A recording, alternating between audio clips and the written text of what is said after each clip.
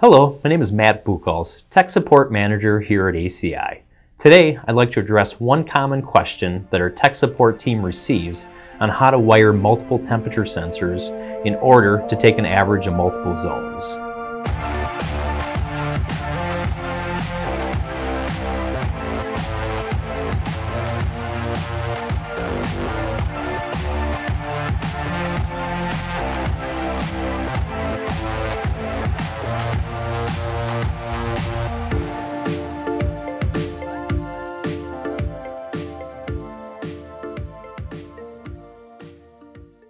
Common applications include taking the temperature of 2, 3, or 4 rooms to an output running back to a single input on your building's BMS controller. Now there are two methods to take an average output from your temperature sensors. The method you choose will depend on the type of sensor you have, either resistive or analog. First, let's take a look at our thermistors, which has a resistive output. In the following examples, I will be using sensors with a 10K Type 2 CP thermistors. ACI does have products available with other thermistors such as our 10K Type 3 AN, but we'll use CP part numbers here in our examples. To average 2 rooms, you'll need 2 X/2 CP-R-SCR.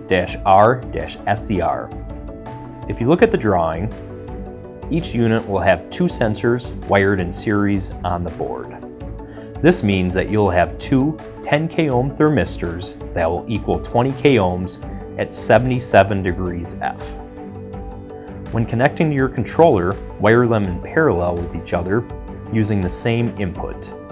When you wire them in parallel, 20K and 20K will equal 10K at 77 degrees F. To average 3 rooms, you will need 2 A/CP-R and 1 X/2 CP-R-SCR. The X/2 CP-R-SCR will be placed in room number 1. The A/CP-R in room number 2, and also another A/CP-R in room number 3. The X/2 CP-R-SCR will have 2 sensors wired in series on our board. This means that you'll have 2 10K ohm thermistors that will equal 20K ohms at 77 degrees F. Room number 2 and number 3 will be wired in series. When connecting to your controller, wire them in parallel with each other using the same input. Note that room number 2 and room number 3 must be wired in series. The easiest way to do this is to run 1 2-conductor cable to each of the sensors. Then tie both of the wires connected in series together at the electrical panel where the controller is located, and to tie both of the other sensor terminals to the sensor input on the controller. To average 4 rooms, you'll need 4 A/CP-R. Place 1 A/CP-R in each room.